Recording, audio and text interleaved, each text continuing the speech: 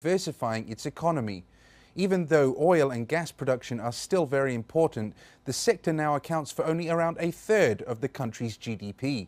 Sheri Jamkhou has more.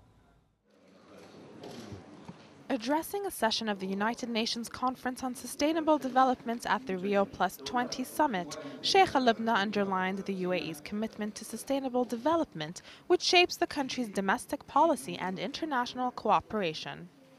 During her speech, she explained that the UAE is proud to be part of the global effort to enhance sustainability development.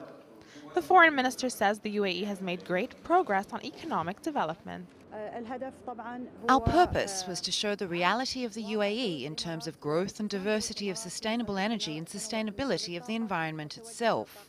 There are a lot of programs that have been successful globally in this field in the UAE. Since the first Rio summit 20 years ago, the UAE's economy has grown by over 400%.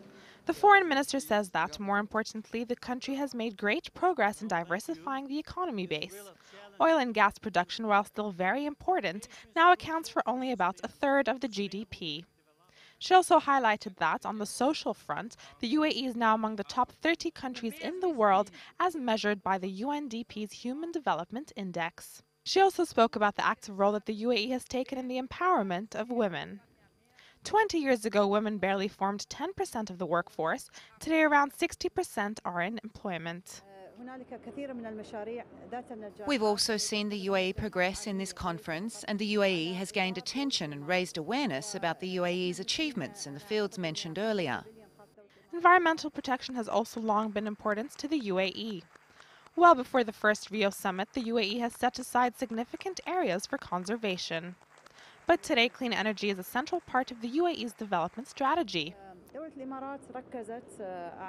The UAE has concluded on the topic of sustainable growth and put clear guidelines in regards to that it hopes to decrease the carbon footprint and is focusing on diversifying sustainable energy. The UAE has adopted the first mandatory building efficiency codes in the region and mandatory efficiency cooling standards.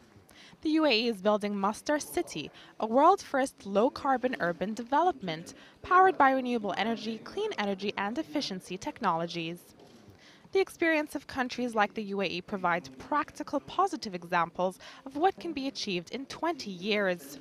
Meanwhile, to continue international dialogue on sustainable development taking place at the Rio summit, the UAE has announced the Abu Dhabi Sustainability Week. It will be held between the 13th and 17th of January 2013. The week will provide dialogue platforms that will address sustainable development. The UAE is innovating and empowering others to build a sustainable future, building on the legacy of its founding fathers to deliver on promises today. Sheri Jamkhou, Emirates